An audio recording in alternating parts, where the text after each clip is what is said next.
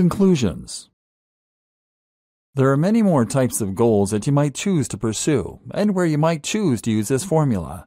For example, you might have goals that pertain to your finances alone, maybe to your property, maybe to your social life. Perhaps your goal is purely to learn a particular hobby, or to improve the way you dress.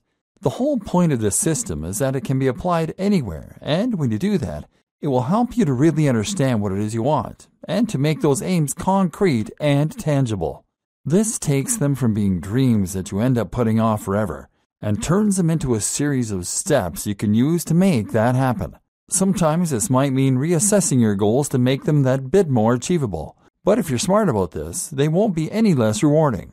Maybe you can't be the next Brad Pitt or Angelina Jolie, but there's no reason you can't start playing bit parts in movies if you think about how to structure your life around auditions.